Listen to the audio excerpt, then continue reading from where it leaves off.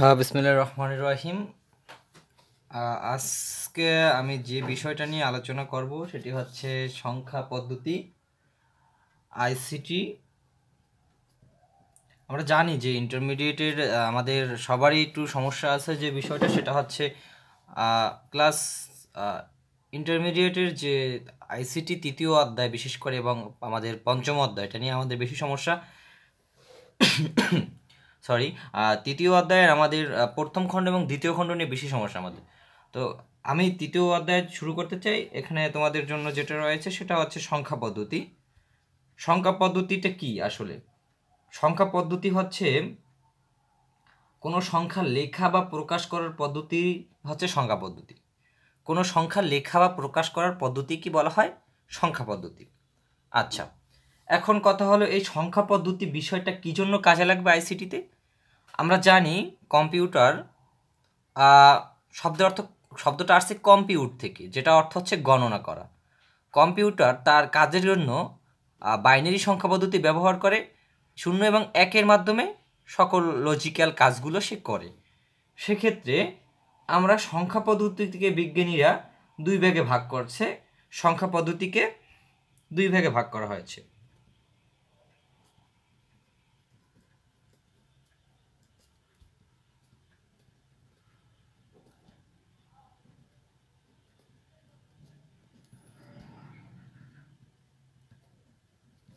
আচ্ছা, দুই ভাগে ভাগ করা হয়েছে। এক হচ্ছে পজিশনাল সংখ্যা পদ্ধতি,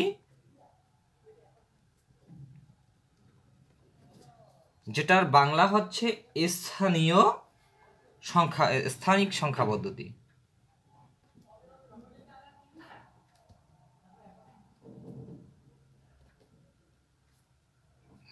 আচ্ছা, স্থানিক সংখ্যা। আর একটা সংখ্যা পদ্ধতি আসছে যেটা হচ্ছে নন পজিশনাল নাম্বার। আচ্ছা, এখন বিশেষ করে আমাদের বুঝতে হবে পজিশনাল সংখ্যা পদ্ধতি কি আর নন পজিশনাল সংখ্যা পদ্ধতি কি। আচ্ছা, এবার আসি তাহলে পজিশনাল সংখ্যা পদ্ধতি। আমরা জানি যে সংখ্যা পদ্ধতির স্থানীয় একটা মান থাকে, এবং যে সংখ্যার মাধ্যমে আমরা যে সংখ্যার বেস সংখ্যা থাকে, এবং এই সংখ্যার মাধ্যমে আমরা ভিত্তি করে আমরা একটা সংখ্যা নির্ণয় করি। আচ্ছা, এই পজিশনাল সংখ্যা পদ্ধতিকে পজিশনাল সংখ্যা পদ্ধতিকে মোটমাট আপনার 4 ভাগে ভাগ করা। পজিশনাল সংখ্যাকে আবার 4 ভাগে ভাগ করা যায়। সেটা হচ্ছে বাইনারি সংখ্যা পদ্ধতি আছে, তারপরে আপনার হেক্সাডেসিমাল সংখ্যা পদ্ধতি আছে, তারপরে আপনার ওয়াক্টাল সংখ্যা পদ্ধতি আছে। এইসব নিয়ে আলোচনা করব আজকে আমরা। তো পজিশনাল সংখ্যা পদ্ধতিটা হচ্ছে যে আমি সাপোজ যদি লিখি 123, সেক্ষেত্রে এটার একটা স্থানীয় মান, এটার একটা স্থানীয় মান এবং এটার একটা স্থানীয় মান আছে। কিন্তু এই যে নন পজিশনাল সংখ্যা পদ্ধতি, এই নন পজিশনাল সংখ্যা পদ্ধতিটি আসলে কি? এটা ছিল প্রাচীন সময়ে, যখন মানুষ সংখ্যা সম্পর্কে কোনো ধারণা ছিল না, তখন তারা বিভিন্ন পশু পাখির ছবি আঁকতো এবং তারা বিভিন্ন কিছুর ছবি এঁকে তারা একটা সংখ্যাকে নির্দেশ করত, যার মাধ্যমে এই নন পজিশনাল সংখ্যা পদ্ধতিটা প্রকাশ পায়। এখন আজকে আমরা এতটুকুতে জানলাম যে সংখ্যা পদ্ধতি দুই ধরনের। একটা হচ্ছে পজিশনাল সংখ্যা পদ্ধতি, আর একটা হচ্ছে আমাদের নন পজিশনাল সংখ্যা পদ্ধতি। আচ্ছা, এখন আমরা যেটা নিয়ে আলোচনা করব সেটা হচ্ছে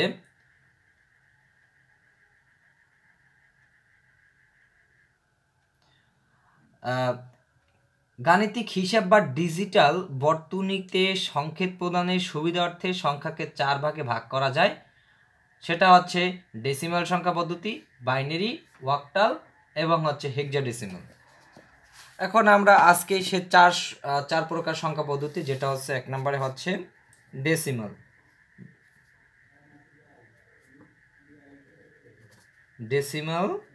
আরেকটা হচ্ছে বাইনারি,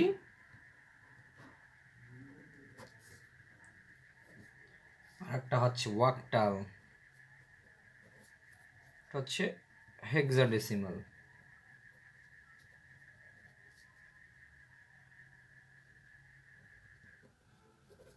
আচ্ছা, এই ডেসিমেল হচ্ছে দশমিক সংখ্যা পদ্ধতি, দশমিক সংখ্যা পদ্ধতি যেটা সবসময় আমরা ব্যবহার করি। এর বেস হচ্ছে 10।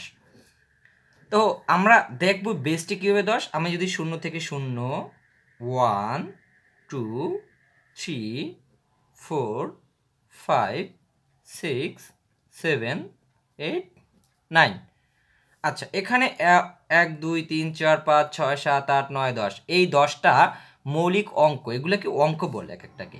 এই 10টা মৌলিক অঙ্ককে আমরা এর দশমিক সংখ্যা পদ্ধতির বেস বলি। আচ্ছা, এই 10টা অঙ্ক ছাড়া আমরা কখনো দশমিক সংখ্যার কোনো কোনো সংখ্যা আমরা লিখতে পারি না। যেমন আমি যদি 2500 লিখতে চাই, 2500, সেক্ষেত্রে আমার এখান থেকে 2 5 আর 0 ব্যবহার করা হয়েছে। সেম টু সেম বাইনারি সংখ্যা পদ্ধতিরও বেস হচ্ছে 2। কীভাবে? 0 এবং 1। আমরা যদি 1000 লিখতে চাই, সেক্ষেত্রে এই 0 এবং 1 ব্যবহার করে 1000 লিখতে হয়। অক্টাল সংখ্যা পদ্ধতির বেস হচ্ছে 8 0 1 2 3 4 5 6 7। এই 8টা অঙ্কের মাধ্যমে অক্টাল সংখ্যা পদ্ধতি প্রকাশ করে। তার মূল বেস এটা, এই 8টার মাধ্যমে তিনি সকল সংখ্যা আমার 5000 2000 1000 500 200 3 4 10 12 14 সব এই 8টা বেস, এই 8টা বেস আছে, 8টা বেস ব্যবহার করে করা হয়। হেক্সাডেসিমেলের সংখ্যা পদ্ধতির যে বেস আছে সেটা হচ্ছে 16। এখানে আমরা জানি 0 থেকে শুরু হয়, 0 1 2 3 4 5 6 7 8 9 A B C D E F। আচ্ছা, এই 16টা হচ্ছে হেক্সাডেসিমেলের।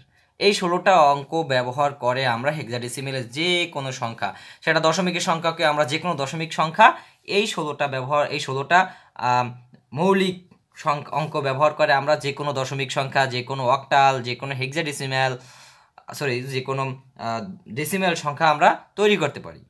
সো আমরা এই এতক্ষণ যেটা আলোচনা করছি যে সংখ্যা পদ্ধতিকে 2 ভাগে ভাগ করা হয়, পজিশনাল সংখ্যা পদ্ধতি, নন পজিশনাল সংখ্যা পদ্ধতি। পজিশনাল সংখ্যা পদ্ধতি কি সেটা আমরা আলোচনা করলাম, নন পজিশনাল সংখ্যা পদ্ধতি কি সেটা আলোচনা করলাম। তারপরে আমরা দেখলাম যে সংখ্যা পদ্ধতির ভিতরে আরও কিছু প্রকার আছে, সেটা হচ্ছে ডেসিমেল সংখ্যা পদ্ধতি, বাইনারি, অক্টাল, হেক্সাডেসিমেল সংখ্যা পদ্ধতি। আচ্ছা, আজকে আমি কিছু বিষয় দেখাবো, সেটা হচ্ছে আমরা অনেক সময় পরীক্ষার হলে যাই, তারপরে আমরা বুঝি না আসলে বিভিন্ন অঙ্ক থাকে যে এই অঙ্কটা আসলে এই রকমের কীভাবে করব। আমাদের স্যাররা আমাদের করাইছে, সেক্ষেত্রে আমরা অনেক সময় আমরা না বুঝে করছি। যেমন আমি যদি বলি যে বিশেষ করে বাইনারি যোগ বিয়োগটা যদি আমি আগে দেখাই,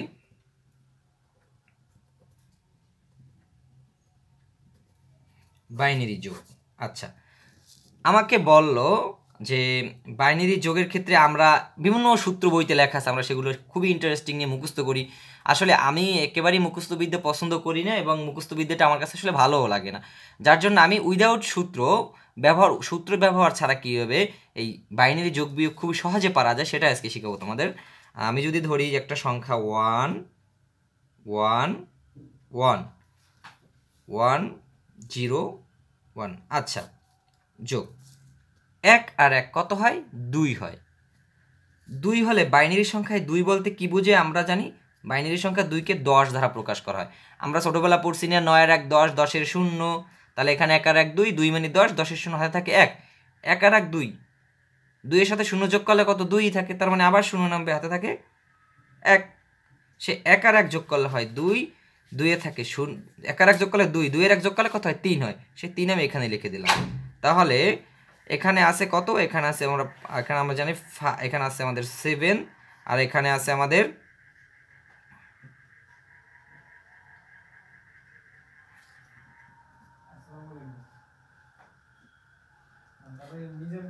5, 7 5 12, এখানে আছে 12। কি আছে এখানে? দেখি 12 আছে কিনা। হ্যাঁ, এখানেও আমাদের 12 আছে। তো এভাবেই আমরা অতি সহজে সূত্র ছাড়া আমরা বাইনারি যোগ করতে পারি। আজকে এই পর্যন্তই ছিল। যদি আমার এই ভিডিওটা ভালো লাগে আপনাদের কাছে অবশ্যই সাবস্ক্রাইব করবেন আমার চ্যানেলটি এবং সেই সাথে লাইক দিবেন এবং কমেন্টসে জানাবেন আমার ভিডিওটা কেমন লাগছে। যদি আপনাদের ভালো লাগে অবশ্যই জানাবেন, আর খারাপ লাগলেও আমার কোন কোন জায়গায় ল্যাকিংস আছে সেটা আপনারা বলবেন, যাতে আমি সেই জায়গাগুলো দূর করে আপনাদের জন্য আরও বেশ কিছু ভালো শিক্ষণীয় ভিডিও নিয়ে আসতে পারি। আর সেক্ষেত্রে আমাকে আপনারা সবাই আপনারা সাহায্য করবেন। আশা করি আপনাদের যদি কোনো সমস্যা হয় সেটাও কমেন্টে জানিয়ে দিলে আমি আশা করি আপনাদের সেটাও বুঝতে পারবো। আজ এই পর্যন্তই, আবার দেখা হবে অন্য টপিকে।